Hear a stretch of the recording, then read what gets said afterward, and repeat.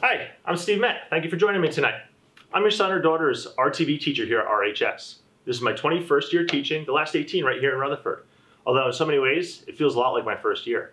Despite all that's going on out there, I aim to make your child's TV experience as close to normal as I can. We're going to continue to have fun, to work hard, and be creative in our class together, as we always have. I also teach the photography classes here. I run the RTV club, photo club, ski club, and coach the boys JV tennis team. So there's actually lots of ways that your son or daughter and I might be able to work together throughout the year. So here I am standing in the RTV room. This is our classroom where most of the magic happens. Before I tell you the details about our class, let me show you our room. Come on. This is our studio floor where you can see our main set in the foreground and our small chroma key set in the background. We also have our 3 studio cameras and teleprompters mounted in front. Now let's take a look at the control room. Here in the control room, you can see the audio engineer sits in the front. We also have these 2 large monitors up top for our director and producer to give direction during the show. We have these 2 smaller monitors and control surface for our technical director. Our CG operator works here creating the graphics and titles for the show. And finally, our source player picks all of the videos and audio that will go into the show. Here's some of the equipment that we use in class. We use Canon Rebel DSLR styled cameras as well as the Canon Vixia video camcorders. We have a variety of camera mounts including gimbals, monopods, tripods, and other accessories. We also have different kinds of audio including boom mics, shotgun mics, wireless mics, and even the Zoom audio recorders. This is a quick peek at our video editor. Here in class we use Adobe Premiere. So now that I got to show you around the room and show you some of the equipment that we use in this class, let me give you some more detail about what we actually do. This slide here shows you a little bit of our software and hardware selection that we have for the students to use.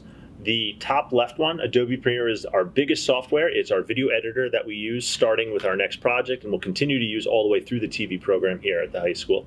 We also use things like Adobe After Effects and Photoshop, which are a part of that Adobe suite, along with some other software from time to time that help us out. The right-hand side is just a quick listing of some of the hardware, the equipment that I showed you a little bit earlier in our video. A good way to get an idea of the kinds of things we do in this class is to understand some of the projects that we do. So this slide shows you a listing of the projects that I expect that we'll get to this year. TV2 is a creative, hands-on, project-based class, much like TV1 is, but we shift our focus a little bit. We build upon some of the basic how-tos and techniques of TV1. We build upon the basic cinematography and lighting and audio of TV1, but really we start to focus more on digital storytelling. We try to do something with our projects. We start our year kind of reviewing TV1 though. We do go over the cameras, we review our editing software, Adobe Premiere, and we do it in our project that we call our lead-in. But then we start to introduce some new concepts. Some of the digital storytelling projects that we do throughout the year are what we call our campus story, and it's really a focus on the montage style of editing that's used so commonly in Hollywood. We also do a skit where we use our continuity-based editing style. And finally, we end with what we call our sequential storytelling, which could be anything from a how-to video, a tutorial, or even a project that we came up with this year, what we call the plan. As we move into the winter months, we do a satire project, which is kind of set up as a mockumentary, where it's structured much like a documentary, but we're exploring the idea of satire and how that's used in film and TV. We also like to work into our first semester together what we call our New Tech Free Choice. It's just that. It's a free choice project. The students can design and build their own project. And the only really guideline that I have for it is that they learn a little bit more about some kind of new filming or editing or lighting technique that we haven't gotten to yet. As we come back out of the winter, we start focusing a little bit more on filmmaking and a little bit less on video production. Some of the things that we get into are Foley, and we explore how audio is recorded for Hollywood. We also talk more about directing and how the director can use the camera and cinematography to help tell storyline. We do that in a project we call the Recreating a Movie Scene. We do get into a mood piece, which is really about emotion. It's about, through cinematography and through direction, establishing the emotion within a project. And we kind of tie our whole year up in all the different kinds of storytelling we've done in our short film. Our short film is an 8 to 10 minute long short film that the students will start earlier in the year with the treatment and proposal process. They'll script and storyboard, and eventually, towards the end of the year, we'll film and edit it. Sprinkled in throughout the year, I like to encourage the students to take part in our SBEs, or our school-based events, where they can help be on the technical crew for anything from the RTV morning show to things like filming concerts, plays, and graduations. The next slide here shows us probably the biggest question of the night, is how do you grade the students? So this is how PowerSchool breaks it down. We are a hands-on class, so 60% of the grade that they'll get for quarter 1, 2, 3, and 4 comes from projects. In the category is called projects, tests, and quizzes, but pretty much everything we do is centered around our hands-on projects.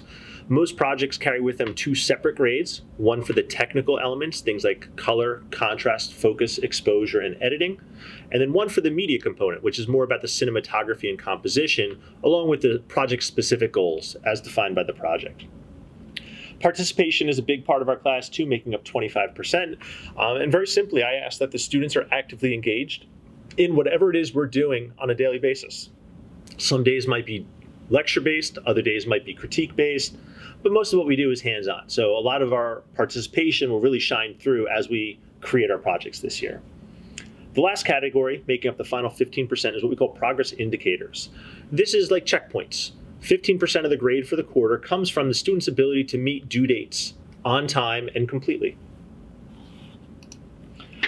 This is a new slide that I added this year. This is to help explain a little bit more about the class's expectations for the remote learning environment.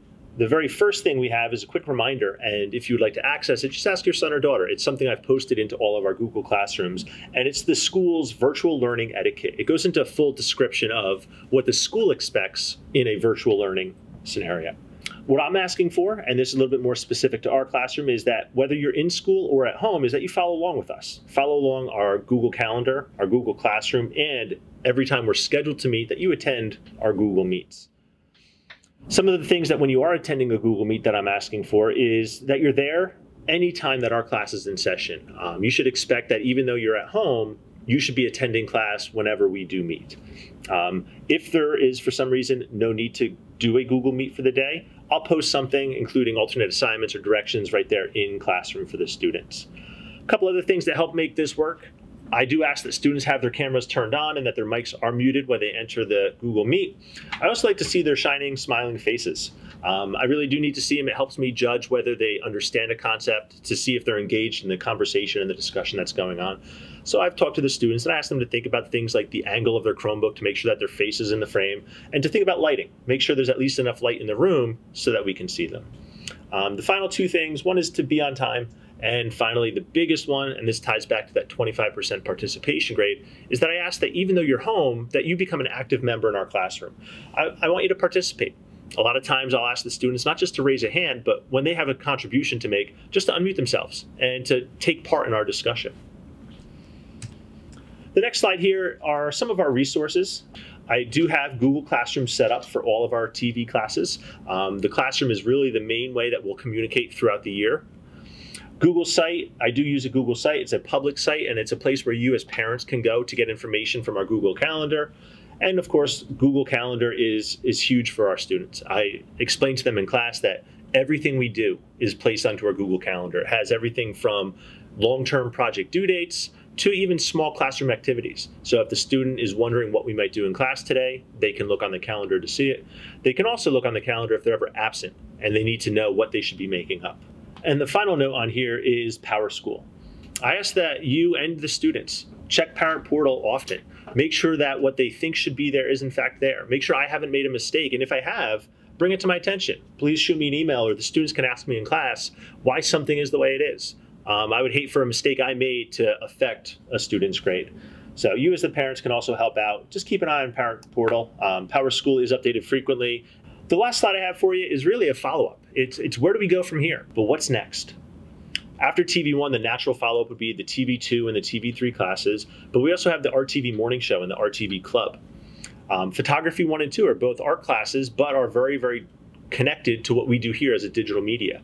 And the last 2 classes that I note that are very similar to what we do here are our web page design classes and art by computer design. So thank you for tuning in and watching this video tonight. I hope it was less pain for you to watch than it was for me to make. I also hope that you learned a little bit about our class and some of the things that your son or daughter will be doing this year. Hopefully you keep an eye out and you see some of our projects come home. If for some reason you have any questions, or if there's something I didn't address that you really wanted to hear tonight, I apologize for that, but please reach out to me. Email is by far the best way to get a hold of me. Simply, it's smett@rutherfordschools.org. Shoot me an email. I'd love to hear from you. Thanks. Have a great night.